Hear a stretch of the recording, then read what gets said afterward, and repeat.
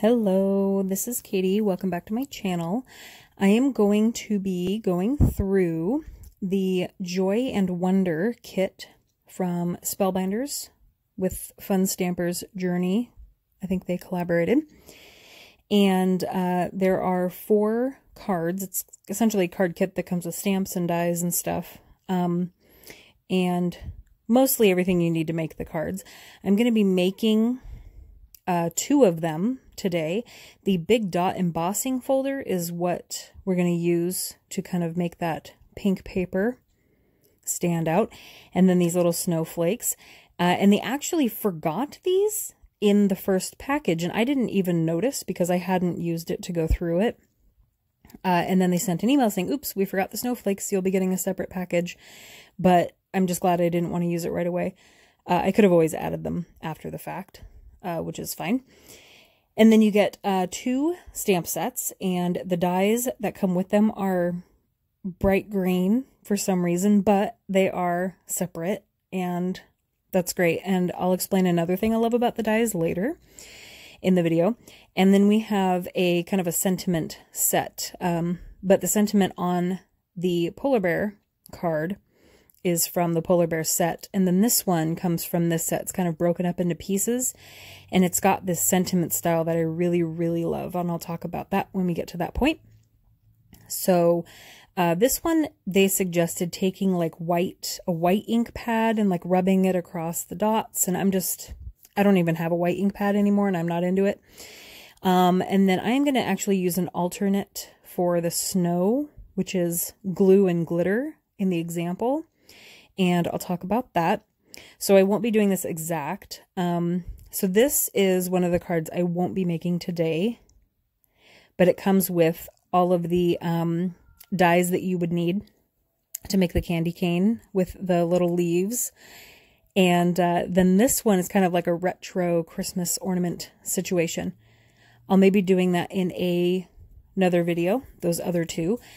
This video is already pretty long as it is, and so I don't want to have it go too long, and also my phone can only record so much. I'm surprised it recorded this in one go, and this is sped up 2 times. So I'm going to start with this card, and I am going to magically pause while I run this through, and I'm going to pick the clean side that's going to go on top. There was kind of a smudge on the other side.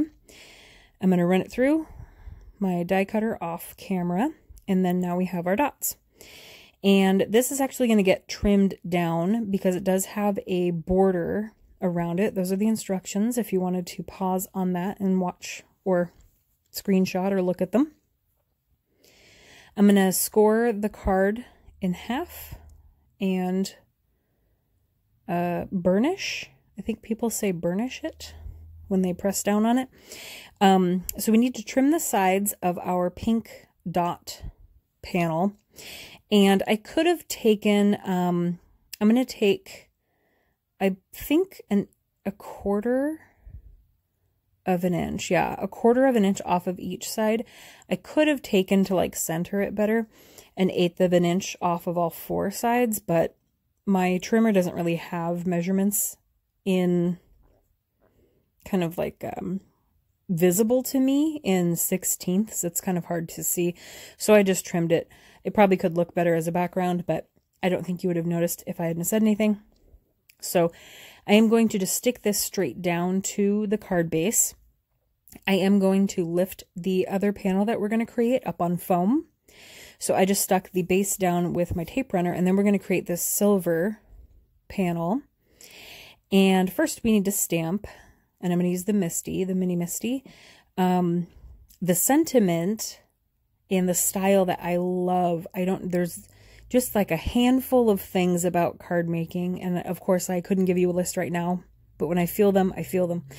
A handful of things in card making that just make me so happy, and I don't know how to describe it. Of course I love everything about card making, but there are just a couple things here and there that I'm just like, oh, I just love this so much. It just looks so awesome, or is so fun to do, or insert whatever here. And so in this case, and I've done this on a Mother's Day card with L'Enfant Swan Soiree, is having a pop of a part of a sentiment in another color, especially like a pinky red. I don't know what it is. I just love it.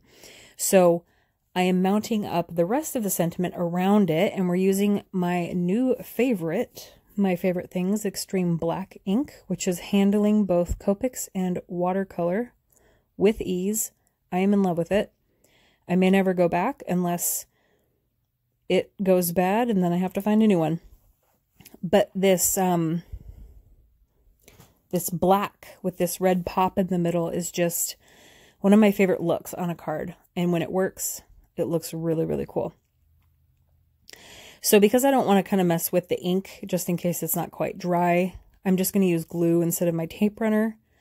And also because the glitter cardstock is a little gritty, so I want to make sure it really sticks versus using tape runner. Sometimes the texture doesn't want to hold tape runner tape very well. So I'm going to use my foam tape on the back of this, and we're going to support that the best we can. I tend to use probably more adhesive than the average person. I probably could have squeezed 3 rows on here, but this worked out just fine. And that's enough support for me. So I'm going to center that. I'm trying to center all these things on my cards without shoving my head into the camera view or trying to stand up and see over them because of how I film. It's a little difficult. So I'm actually going to link below the video from, I'm probably going to get the channel wrong. It's either Spellbinders or Fun Stampers Journey, where they went through each of these cards. And I'll talk about that string in a second. Right now I'm using some small Zots, the flat gooey glue dots. And I just stuck them down right from their transfer paper onto the card. I'm doing something super ridiculous right now that she was doing in the video. And I was like, maybe I can figure out what she was doing, because I didn't want to take the time to watch the video to figure out what she was doing. I'm just going to tie a super simple bow. The one that she did, she had this whole like cat's cradle thing going on in her fingers and stuck down like way too much string. I'm sure it looked great. It's in the photo if I show it to you again, of the photo of the sample card. But I just wanted to keep it simple. And so I just tied one good old bow and stuck it to my glue dots. And now these snowflakes have a foam circle on the back of them, but I decided to add a couple more glue dots to the back, and you can kind of see in the reflection there to give it a little more oomph, stick down. But I wanted to add some more. I am going to pause for a crazy long amount of time. You actually have no idea how long I was paused for. It was probably a solid 5 minutes. I refuse to believe that I lost 2 boxes of microdots that I bought specifically for the Lawn Fawn Magic Iris die. And so I hunted until I found them. I don't even have a craft room. It's just a dining room. And I had hid them somewhere on one of my rolling carts. So I just stuck down another one of the snowflake edges just so it had a little more support. But I wanted the microdot so it could hide it a little better. So this is the second card, and I am in love with this card and the entire process. It was just so fun, and I'm glad I did it today and filmed it for you guys. So there is a card base, and they give you a few pieces of white cardstock. I'm actually not going to use that. I'm going to use watercolor paper because they want you to watercolor. And since I've been watercoloring, I have the supplies and I know better, and I want to use actual watercolor paper. So I'm going to kind of set that up. You can see I've added my waters there. So I've cut a panel from just the super cheap, simple Artist's Loft watercolor. And in the example card, the edges are rounded. I don't know when she did that in the video. I wasn't paying super close attention. I was just trying to get an idea of these cards. And I have a corner rounder punch that I've had for years, 10 years at least, since I started making cards. It was one of the first things I bought, and I used it a lot in the beginning. I think everyone who started making cards any number of years ago probably used a corner rounder a little too often on every card they made because it was fun. So I have the watercolor paper.